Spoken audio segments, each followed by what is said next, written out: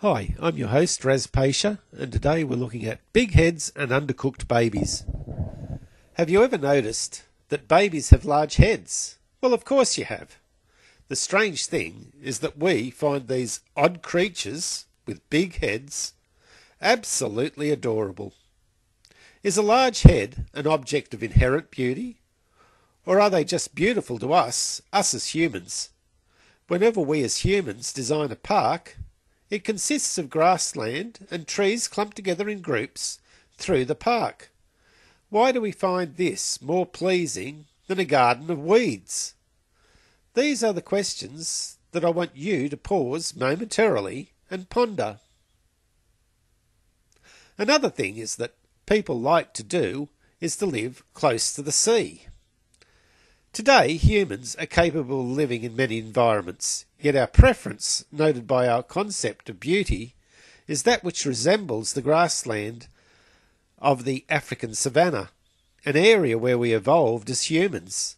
It makes a lot of sense evolutionarily that our concept of beauty would match an environment that is not hostile to us and where we evolved. Oddly, we do not like our modern concrete jungle, where we currently live, as much as parklands. Our preferences are based on our 6 million years of development since our ancestors branched off from the other group that evolved to become chimpanzees and bonobos. Our DNA differs by about 1% from the DNA of the chimps.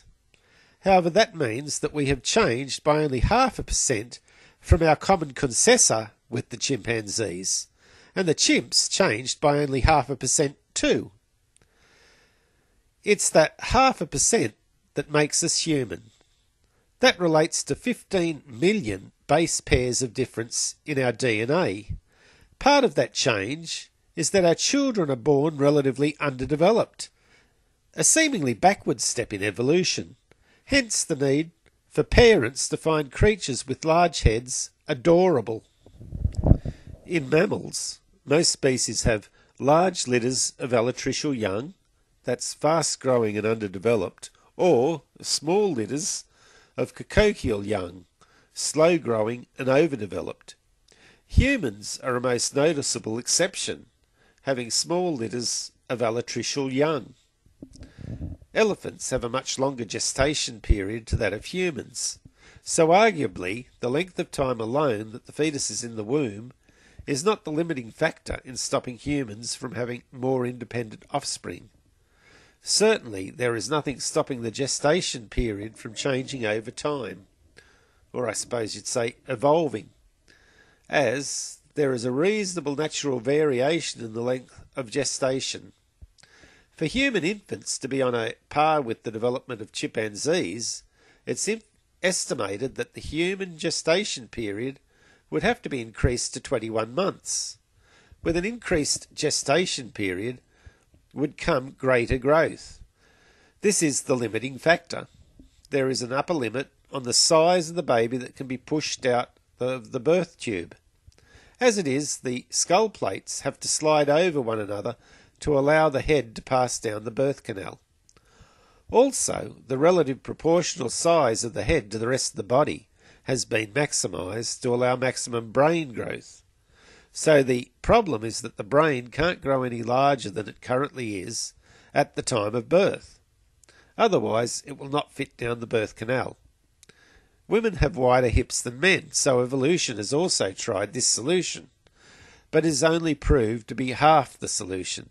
There is a limit to the amount that skin and soft tissue can stretch without ripping. In becoming bipedal, there has actually been a change in the configuration of the pelvic bone that has actually reduced the size of the birth canal, and also limits the size of cranium that can fit down the canal.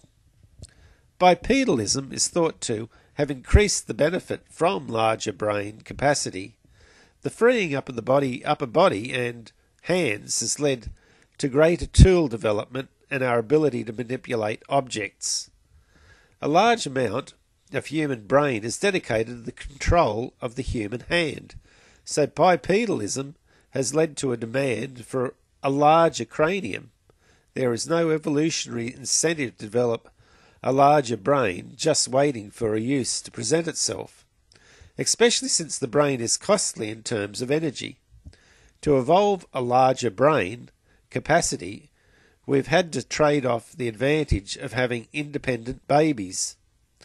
Natural selection has favoured brain capacity in humans.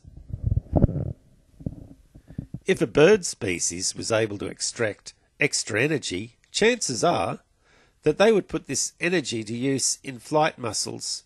Humans, on the other hand, have put this extra energy to use in developing larger brains. What a particular species does with an extra energy intake depends on its situation and natural selection.